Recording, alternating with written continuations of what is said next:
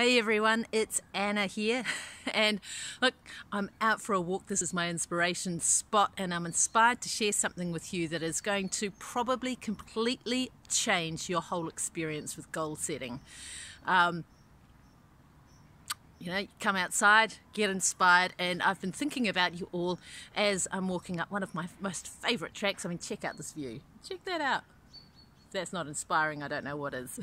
So, hey, well, yesterday, in my last episode, I was talking with you about how, look, we're coming up to the middle of the year, and now is the time to look forward to what is it that we really want to create over the second half of the year. And look, I want to build on that because there's kind of a secret to goal setting that most people miss.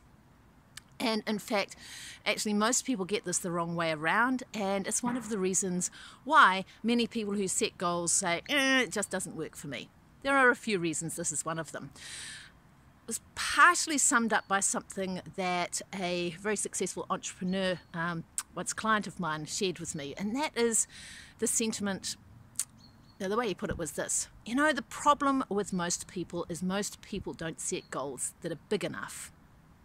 Now let me unpack that for you a bit, because actually there's a little bit more to it.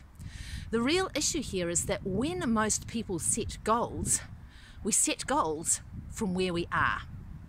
We set goals by looking at our current reality and going, where do I want to go from here?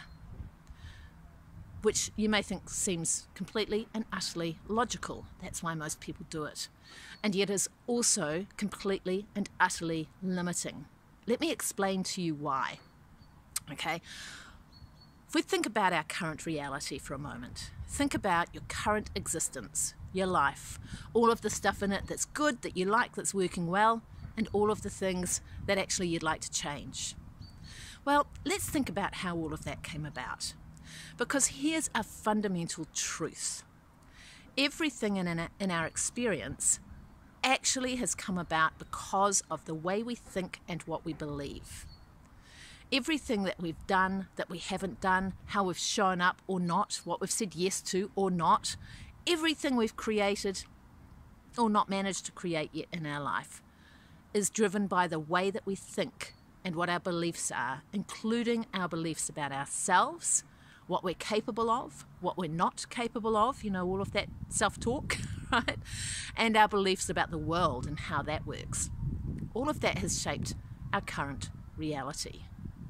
So if we base our goals off our current reality, what we're doing is we are building into our goals all of the limiting thinking and all of the limiting beliefs that have kept us stuck in the stuck areas of our life up to now. Why would we want to incorporate those into our goals?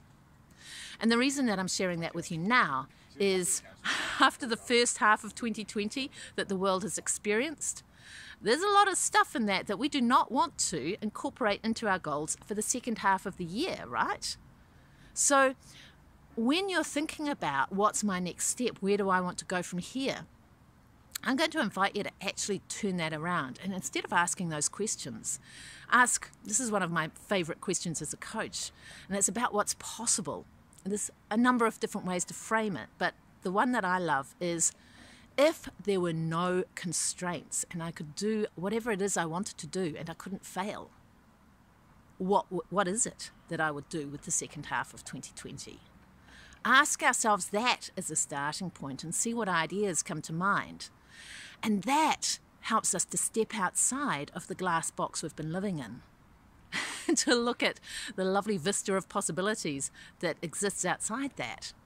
Now then, of course, what we want to do is do a little bit of analysis and ask ourselves some other questions to actually frame those answers into something that is a goal that, yes, we can achieve. But the key here is we're getting outside of our familiar. We're getting outside of our limiting beliefs. And yes, we're getting a little bit outside of our comfort zone.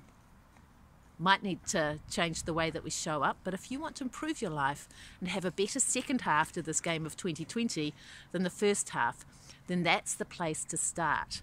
So here's that question for you again. If there were absolutely no constraints and I couldn't fail, what would I do? right?